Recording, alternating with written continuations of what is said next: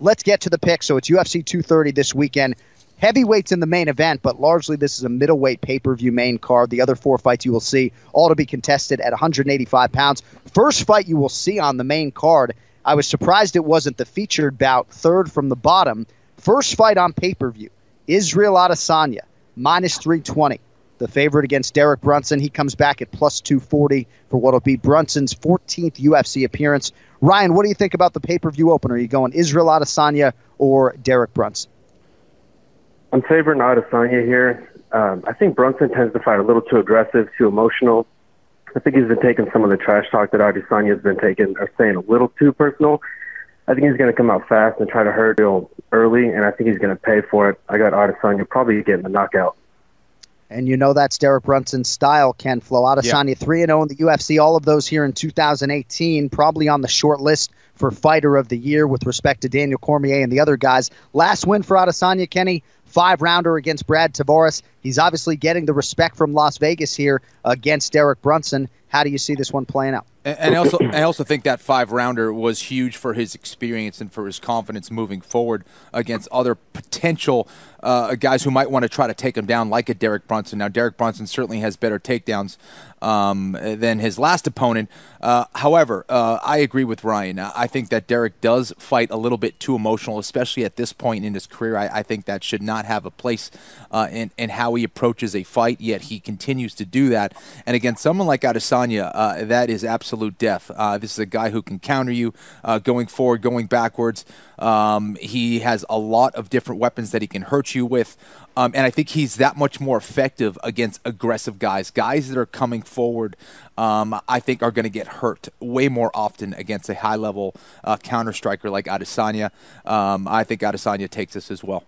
And we'll see if Brunson tries to wrestle, but don't sleep on that takedown defense for Adesanya. Certainly he knows what a lot of fighters are going to try to do to him stylistically to try to put him on his back, and we'll see if Brunson goes that path this weekend in what is the biggest fight of the young career for Israel Adesanya.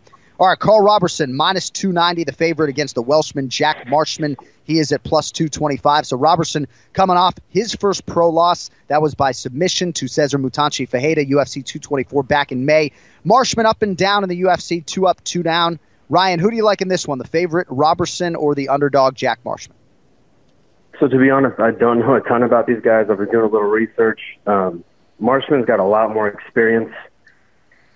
Robertson, obviously a kickboxer in glory, good striker, but I'm going to go with Marshman here as the underdog. I'm hoping his experience will be able to just let him be the more savvy fighter, maybe get some takedowns and work the grappling. I like Marshman with the plus 225 and the number there. See, we like this guest picker, Ken Flo, Ryan Martinson, right? He's got a dulcet tone to his voice, but he's not out here faking it, right? Like he's seen every Jack Marshman fight that ever exists. I haven't called a Jack Marshman fight, so I'm trying to close the gap when it comes to my knowledge of that fighter for this weekend. Your thoughts on Marshman against the upstart Carl Robertson, Flo? Yeah, this is an interesting fight. Listen, I think the Robertson has a huge advantage on the feet. Marshman, I think, can make things interesting if he's able to take him down. I think Robertson would be in trouble here. I'm going to go the other way, though. I think Robertson is able to get it done on the feet. And I will take the under 2.5 rounds. Am I allowed to do that? I think you're getting a finish on one side or the other in this fight.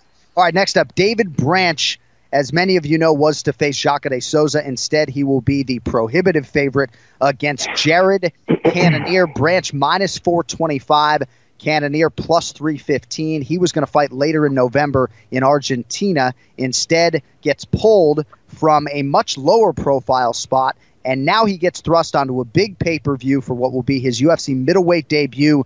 Ryan, what do you think, Branch or the Killa Gorilla Jared Cannonier? I got Branch here, although I am surprised the odds were as long as they were. I thought they'd be a little closer.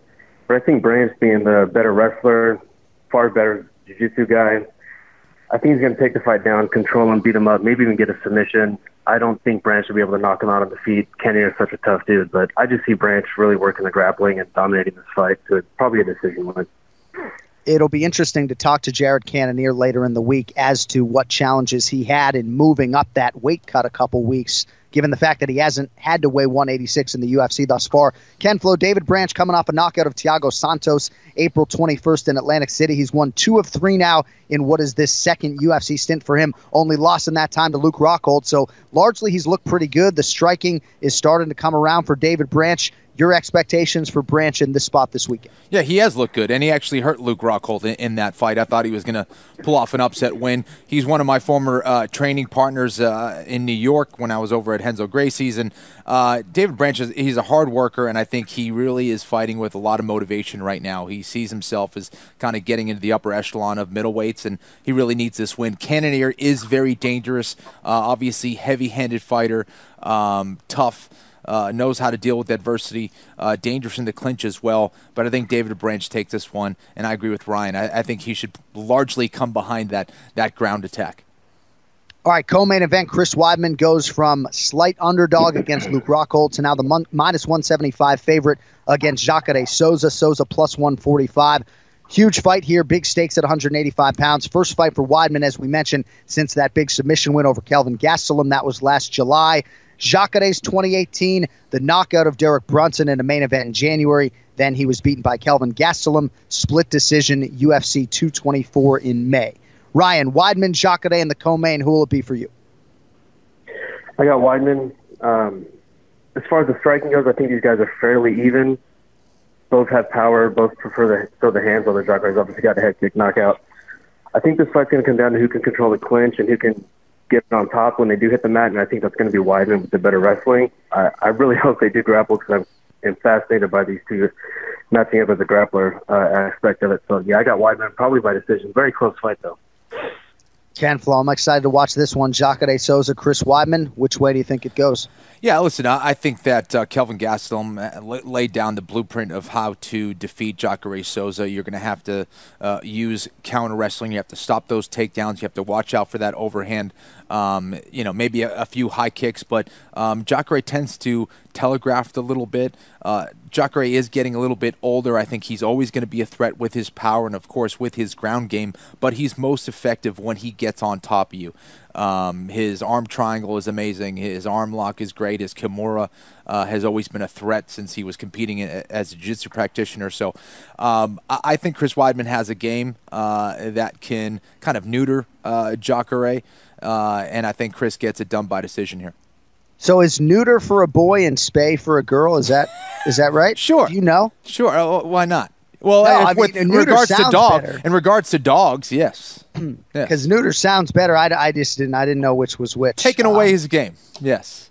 All right, finally, fellas, the main event, UFC 230, the two-division champ, Daniel Cormier favored at a minus 800 clip against Derek Lewis, the Black Beast, plus 525. So what does it mean for our scoring system? A successful pick on the Black Beast, should he win, is 6 points, as many as 8 if you get the method of victory and the round correct. That being said, Ryan, many believe he will be up against it in what is a short notice championship opportunity against DC. Who do you have in the main event? Yeah, I agree. He is up against it. I got DC. Even if both guys are healthy, I think this fight is pretty one-sided. DC having a compromised hand, he's really going to rely on that wrestling even more. I think he takes this fight down, wears out Derek Lewis. It's going to look a lot like probably the Anthony Johnson fights. The Volkan Ozdemir fight is going to dominate on the ground. Probably get a late submission. I got second round submission for DC. All right, DC by second round sub. So Ken Flo, Derek Lewis fought 23 days ago. Tough fight against Alexander Volkov. Rallied for the win late that night. DC's last fight, of course, July 7th at UFC 226. I'm interested to see how much DC prepared for the possibility of a short notice fight before he ultimately got the call. Because you know he's wise enough to know that there was not a headliner at Madison Square Garden.